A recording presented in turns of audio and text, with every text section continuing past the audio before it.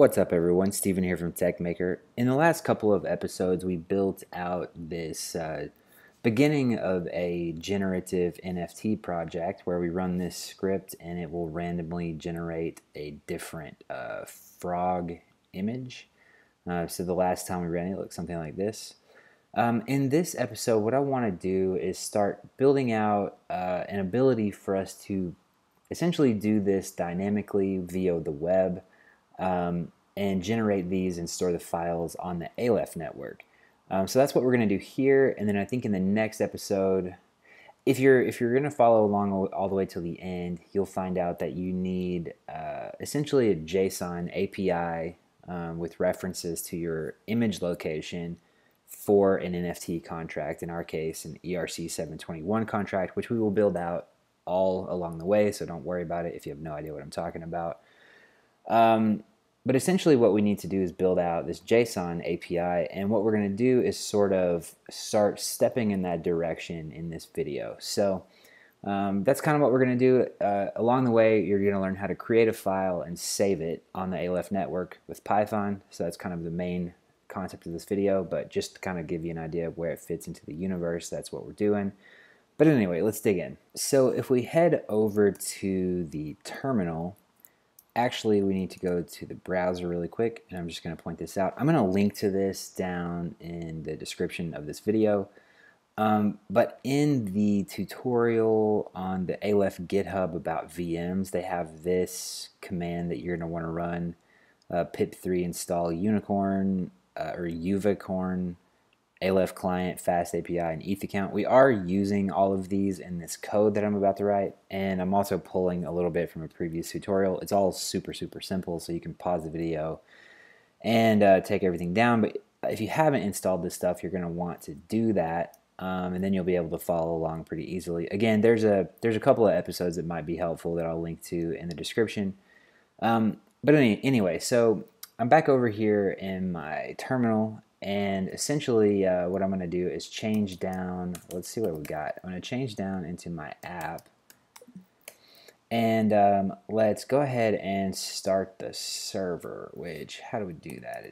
I think I did that recently. Here we go. So basically, if you're running on just straight up on your computer, you probably can just say uvicorn main app reload here.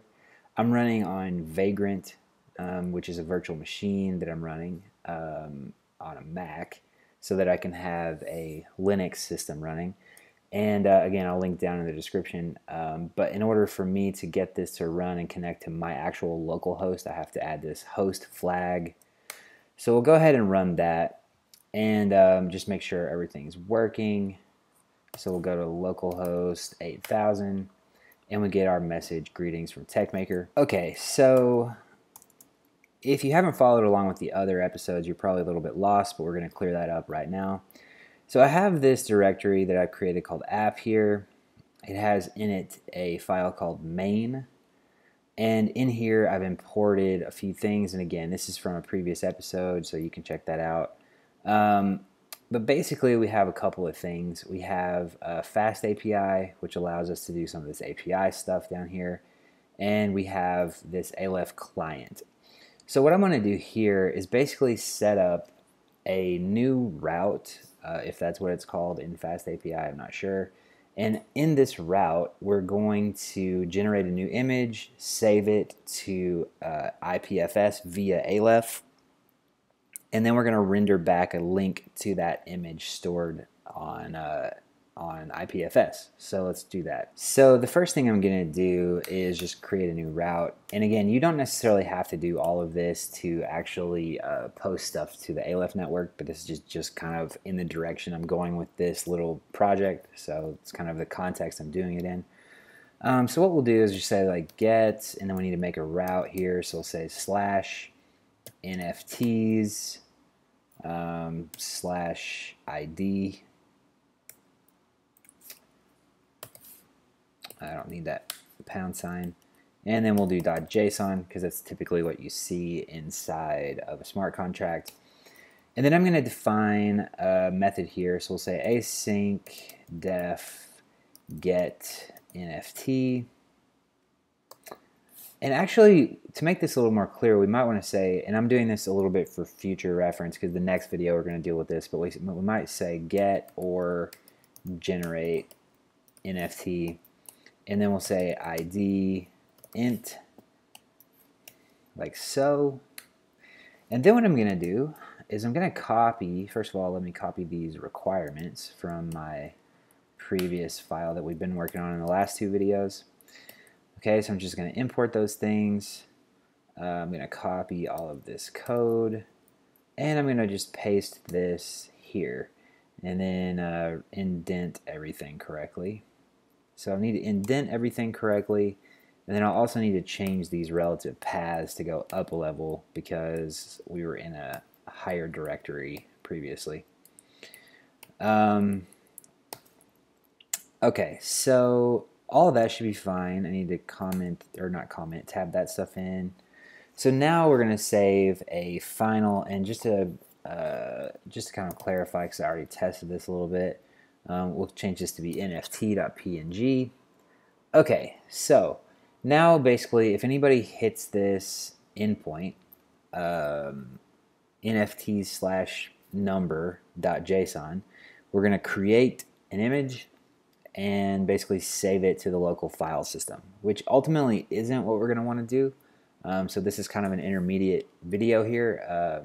But for now, what I want to do is go ahead and publish this to Aleph. So let's see how we can do that. So again, you will have to have installed this Aleph client that I showed you earlier from their documentation. But once you do that, you'll have access to several other things. So instead of just get post, we can do create store, which is, there's a few options whenever you want to upload files. So let me see if I can get this really quick without taking too much time.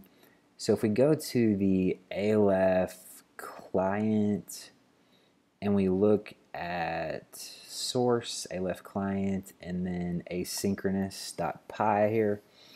So there's a few different things. There's IPFS push, there's storage push, and so on and so forth. And you can call all of these methods, and they do different things.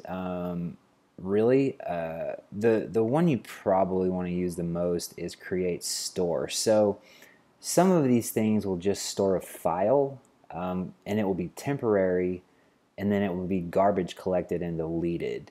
So the way that Aleph is meant to work, I think, and I may not get all this terminology exactly right, but my understanding is basically you want to use create store if you want to put something permanently on the Aleph network. And what it's going to do is it's going to create two things. It's going to either put a file on IPFS or in their storage solution, depending on which adapter you choose, basically. And then it will, if you use this create store, it will actually write a message into their database which points at the image file and so on and so forth, and has a record of you uploading it. And if you create the message, again, I'm hoping I'm getting all this right, and you have enough Aleph tokens, it's essentially like you holding the tokens gives you access to file storage. So one of the next things we're going to do is build out a Dropbox kind of style app on top of Aleph. And in order for you to use it, basically you buy tokens once, and then that gives you a certain amount of memory that you can use to store files. So hopefully that makes sense. We're going to use this create store. But yeah, just keep all that in mind, that there's different options. We'll do some more content on the more detailed aspects of this later. But yeah, so let's go ahead and jump in and get this working. The one thing you have to realize if you're going to post a message to the network, so if you look at IPFS push, storage push, first of all, I want to make sure I'm looking at the right thing. These don't actually require an account, whereas the create post, create aggregate, create store, all of these require an actual like blockchain account. In our case, we're going to use an Ethereum account, and that's where you're going to need to hold the Aleph. So anyway, it's all kind of side points a little bit, but it's important stuff to know. So let's get back to the main deal, which is actually hooking up this this code though. Okay, so back in our editor, we've already imported create store. We also need to do from Aleph client dot chains dot Ethereum import ETH account, like that. And now what this is going to allow us to do is, let's just come down here to the end. So we've already saved our image and everything to our local file system. So what we can do is say account equals ETH account, and then we basically need to pass in a private key. So what I'm going to do here, so just so nobody freaks out, this is my sort of like testing computer, and I don't do any like real transactions on here. It's all tests or very, very minimal amounts of tokens. So what I'm going to do is go ahead and create an account called Aleph Tester 2, and I'm just going to grab the private key. So we'll do account details, export private key,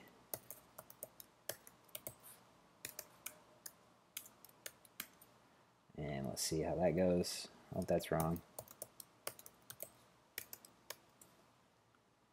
Okay, so again, this is all fake. I'm never going to use this key. Don't use it either, because it's public now. Okay, so put my private key there. And the next thing I'm going to do is just go ahead and open up the file I want. So we're going to say file equals open, and then we'll do R for like raw string, and we'll do the nft.png since we changed up the name. Give it the our B flag, and then call .read on it. And what we want to do basically is say await create store, and this takes in a few arguments. So we're going to do file content equals, and then we'll just do file. We're going to say account equals account, and we could just leave it there if we didn't care where this was going to be stored, but I actually want to put the file on IPFS so that I get a nice friendly web URL back for where this lives. And I'm just going to say storage engine equals, and then we'll say IPFS, all lowercase. And what I want to do basically is capture this in a hash, because this returns a hash, which is going to be where this lives on IPFS. And the last thing I want to do is basically just return the hash in a message to the browser. So we're just going to send back some JSON, so we'll say return, and then we'll just say URL, and do something like https ipfs.io /ipfs / and then what's the string? Is this how you do string interoperability or whatever you call it in Python, like that? Let's try that. Let's go check our server and see if it's still running. Okay, cool. So what we should be able to do is go to localhost 8000 /nfts/1, and we're not using the ID for anything yet. If you're curious, we're going to get to that in the next episode. But if we go to /nfts/1.json, it should take a second. And no, that's not how you do that. I guess I could probably just append it plus hash, maybe like that. Let's try that again. Internal server error. String interpolation Python. Literal string interpret. That's a long explanation.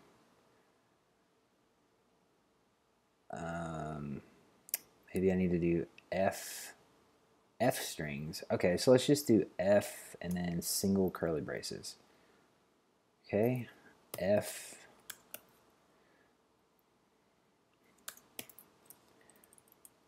This is what you call learning on the go.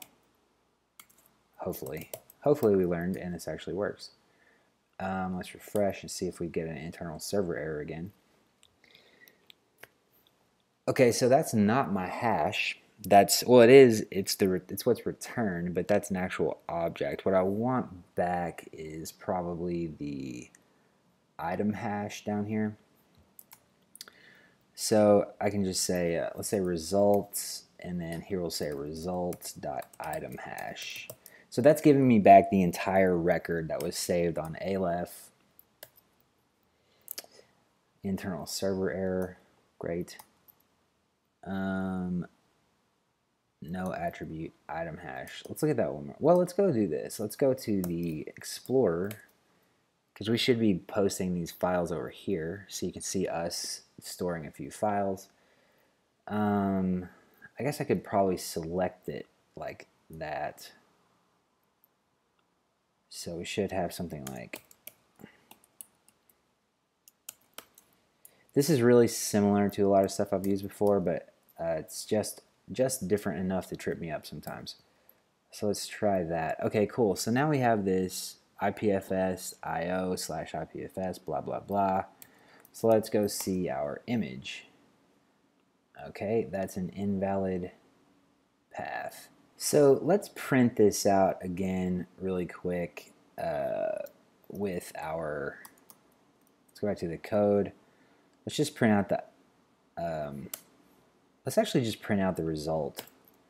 So we'll do return data and then do result. And we'll see what this looks like. Hopefully it's a little easier to read. I need to install one of those JSON beautifier things on here. Where is my item hash? So that's my item hash right there. So I should probably pull this out of content item hash, just looking at that. It's a little hard to see like that. And then if we go and we replace this big long thing with this Q thing, now you can see we have a frog coming up. Okay, so let's just try that really quick. And then what we'll do is say content. Actually, let's do this up here. First of all, let's uncomment that and comment that one. So result content item hash. Try one more time. And again, every time I refresh this page, I'm actually uploading a new thing to Aleph, which is not what we want to do. So in the next episode, we're going to deal with that. But you can see that now it's working. So we have the full kind of cycle set up. So what this represents, or what it's going to represent ultimately, is the NFT metadata endpoint. So as we did in the previous episode, or one of the previous episodes up here, we have this data which is all hard-coded, and then we have this, back over in this file, sorry. Essentially we are, well, I think we actually uploaded that data to the network at some point, and we're getting just a single post that has all that data, and then we're parsing it. So we're going to take what we kind of hard-coded in this previous episode, and what's going to happen is when somebody hits this endpoint, if we've already generated the image for that NFT, we're just going to return back the metadata from Aleph the same way we're doing up here, which is going to have the IPFS URL in it already. If we haven't generated the NFT yet, what we're going to do is generate it on the fly, so it's going to be kind of lazy minting, and then return back the metadata once we've created the image, saved it on IPFS, saved the data in Aleph and all that stuff. Then we're going to return back the actual metadata.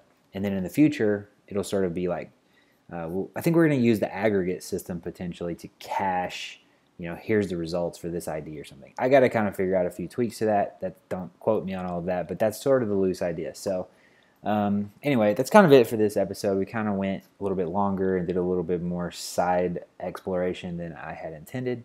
If you made it this far, I appreciate you watching, and I'll talk to you in the next episode.